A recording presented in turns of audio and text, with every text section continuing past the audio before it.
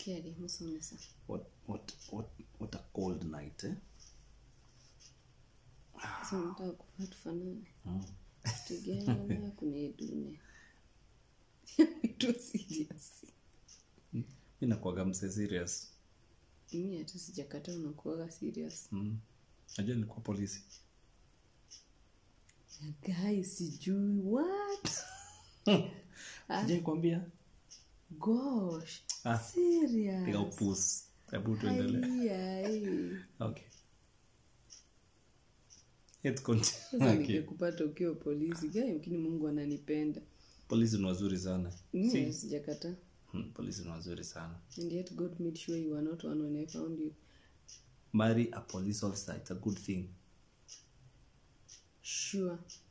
But Fred in particular is better as not a police officer. Why? Eh? Why? Misi ni dogo.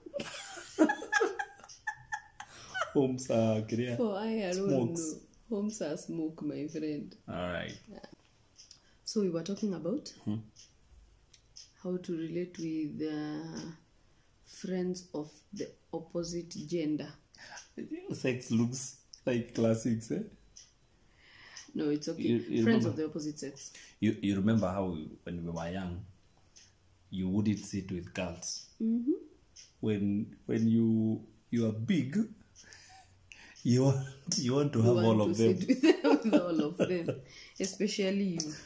You must have wanted to sit with all of them. When? It's okay. It's then. When you were in high school. Yeah. It is okay. Yeah. Hey. Bwana tupe nguvu. Kwani unakumbuka nini? Bwana tupe nguvu. So how to relate? Wale wasichana tume break hearts. Oh yeah.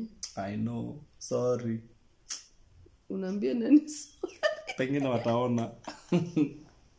Pole kwao. Kai. Mungu tusamehe makosa zingine.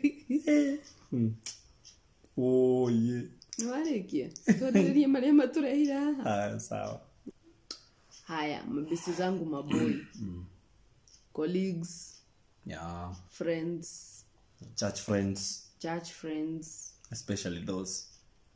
Friends who have come up after I was married and some who were there already before I was married.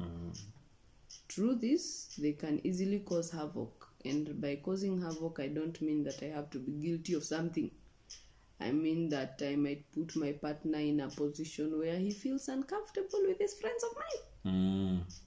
It's good to be exclusive with your spouse. Yeah. There are some things that you only do with your spouse. Yeah. There are some names you only call your spouse. There's a manner in which you get cozy around someone. Yeah. And it talks a lot about the distance that you have with that person. And it speaks volumes. Yeah. And it can cause... And slowly it builds, by the way. Slowly it builds into some very intense friendship. Yeah. And eventually you find that you cannot separate that friendship with some emotions. Yeah, exactly.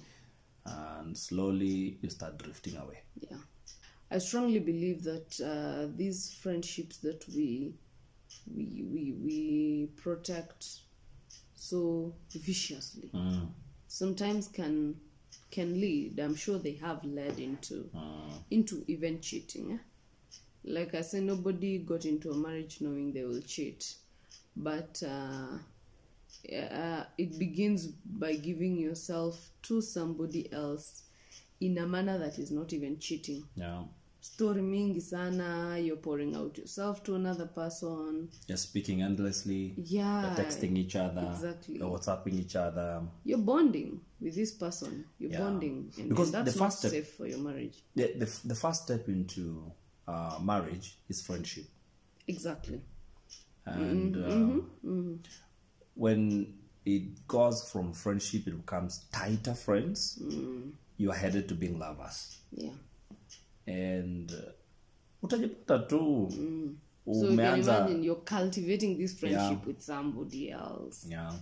Try to be exclusive.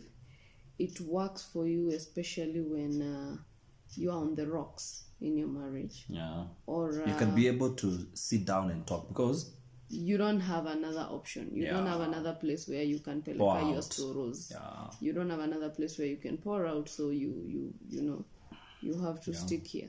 If there's another place where you can pour out, Iko shida.